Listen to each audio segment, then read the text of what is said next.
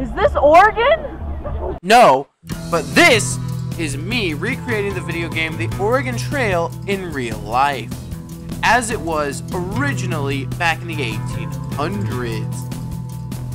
I went on a 3-day journey to see what it would have been like for those actually making the journey and to accurately recreate the video game in real life.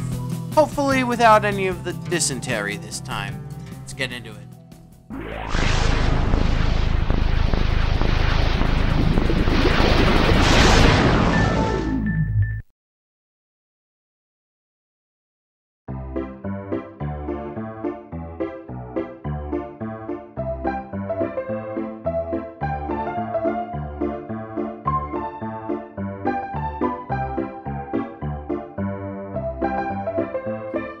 In the mid-1980s, the modern version of the Oregon Trail was released to the public. It was an educational video game intended for use in schools, simulating the dangerous journeys out west. Since then, the game has received countless remakes, remasters, and ports, being continually popular even in the 21st century. Obviously, the Oregon Trail is based on, well, the Oregon Trail, the real-life route that connects Independence, Missouri to Portland, Oregon. From 1836 to 1869, the Oregon Trail hosted over 400,000 people making the journey to the American West Coast. Settlers, miners, missionaries, and pioneers all made the journey across this over 2,000-mile-long expanse of road. Over time, the trail waned in importance, especially with the construction of the Transcontinental Railroad in 1869. Today, the Oregon Trail is a collection of interstate highways, mostly following I-84 as well as some portions of I-80 and I-70. But I don't want to just walk along some road. I want to experience what the trail was like before the construction of the interstates, back in the mid-1800s. Long walks, real hand carts, and even period-appropriate clothing. And so for this, and the fact that I live in California, closer to the trail's end than its beginning, the entourage that set up this pioneer-style trek has found a different location, but one without any roads, homes, or really any life at all. So I'll need to prepare.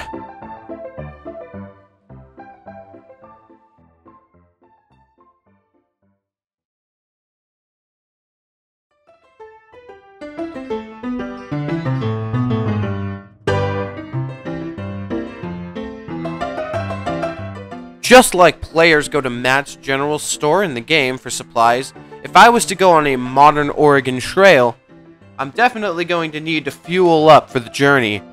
The way we did it was that everyone that went on this trek had to bring everything they needed in 5-gallon buckets, which definitely constrained things. I'll let Pastor talk about that one. Alright, I got my stuff to pack. I have a nice big bucket Tractor Supply. I have a special top on it. We have the box. Our nuts. I went ahead and ordered this bad boy. We have 3 sets of clothes. So this is for you to wear on the first day. Got my snacks in. You might want to take them out Out of the box, makes sense, yeah. It's only 3 days. I think we're really overcompensating.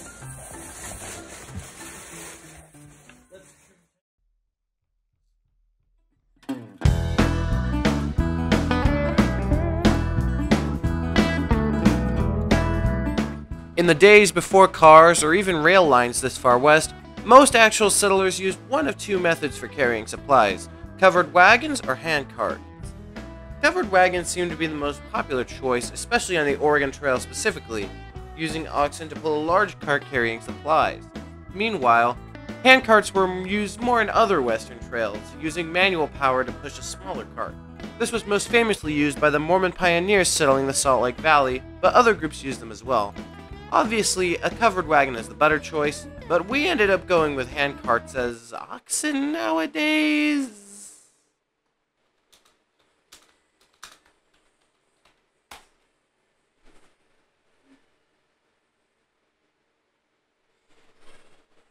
Bruh. So we got there, filled up our handcart with what we needed, and they split us into families, which was actually a cute and period-appropriate way of just saying unit. I like that. The only thing was, my family was with the Chances, so there were a ton of really corny chance jokes incoming. Oh man, it's full. What are the chances of that? Because it's just... This thing is looking real unstable. But I guess we'll leave that up to chance. Jokes for days, baby, I'm telling you. There's a lot of food in here. Gotta make sure you don't become overweight. But I mean, fat chance there, right? Not me. Oh, they did one for me. Chances are you need a massage. I actually kind of do right now. But after getting through all my corny chance jokes, day one was actually pretty tough. For being the first day, we had to trek through some pretty tough terrain. Not to mention that my feet and body were not used to doing this kind of thing. But still, we had a lot of fun walking through together with just some fun people who all had the same goal: getting to our base camp.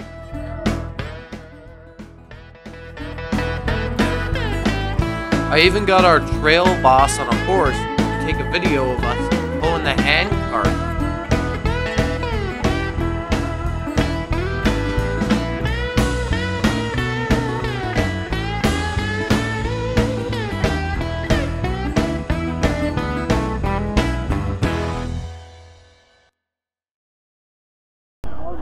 Got dinner.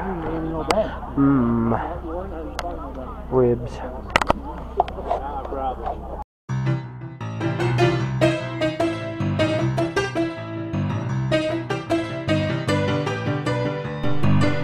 Time for some food. Pretty big on it. If you thought day one was hard, day two is grueling. Not only was it the longest distance out of any of the 3 days, but it had the highest elevation changes and really steep cliffs we had to travel over.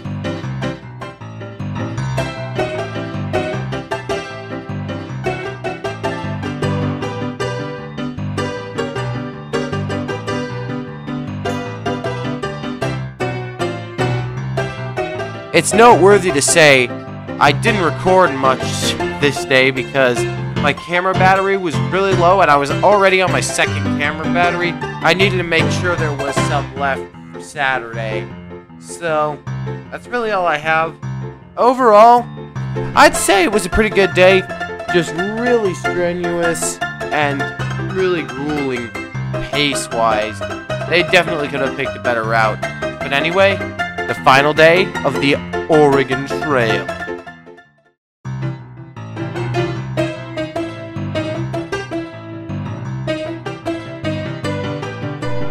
We had leftovers today, which means I got a brisket sandwich at like 8 in the morning. Love that.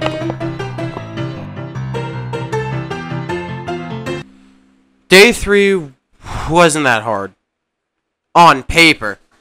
You see, day 3 was the shortest distance of all of them that we had to go, and it was mostly downhill on this one tiny road. But it was harder than most think. It was a pretty long stretch still, and it was pretty grueling out there with very little time for breaks and a very strict window of not going too fast or too slow to get there in pace with everyone else. Still, it worked out fine.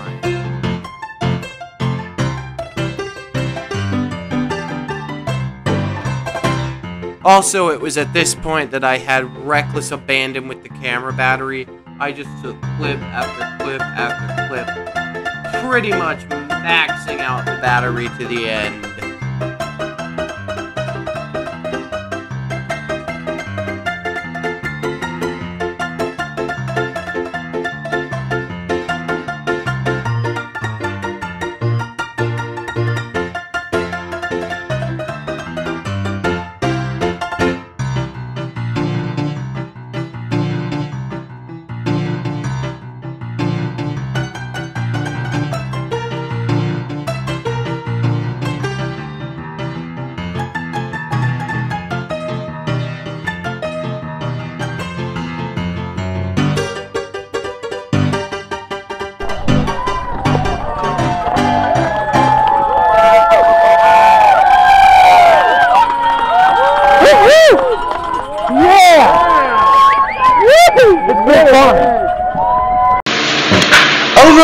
was a pretty good experience, and if you enjoyed it, maybe slandering Hollywood media companies is in your wheelhouse. Video on the right. Or check out this can of mystery meat YouTube's opened up. It could be anything. Video on the left. Make sure to subscribe, follow me on Twitch, and I'll see you in the next one. Bye.